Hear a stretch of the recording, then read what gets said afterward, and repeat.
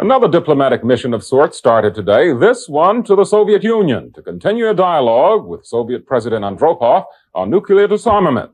Those types of face-to-face meetings are rare enough, this one especially so. Our diplomat is an 11-year-old schoolgirl. A fifth-grade girl from Manchester, Maine, named Samantha Smith, wrote a letter to Soviet Union leader Yuri Andropov. I have been worrying about Russia and the United States getting into a nuclear war, she wrote. Are you going to vote to have a war or not? If you aren't, please tell me how you are going to help not have a war. P.S. Please write back. Samantha, you've got quite a pen pal there. What did he write to you? Well, I asked him, why do you want to conquer the world? And he wrote back to me and said that he wanted nothing of the kind. In his letter, Andropov invited Samantha and her parents to visit the Soviet Union. The Soviets continued treating 11-year-old Samantha Smith almost as if she were a visiting head of state. During their 2-week trip, Samantha became one of the Cold War's most improbable peace ambassadors. Will you please tell me the feeling of a girl whose dream is coming true?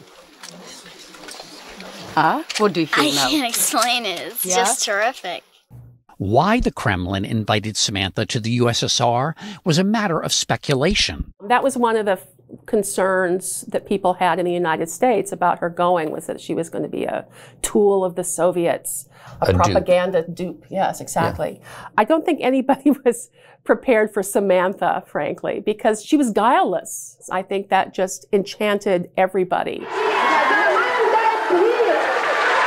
At Camp Artek in Crimea, Samantha was welcomed by thousands of Soviet kids, few of whom had ever even met an American. In a camp tradition, she threw a bottle with a message of peace into the Black Sea. On August 25th, Samantha and her father were killed along with 6 others in a tragic plane crash.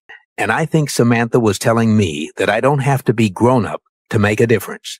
If I just be me, I have a chance of doing the great things she accomplished in her short life.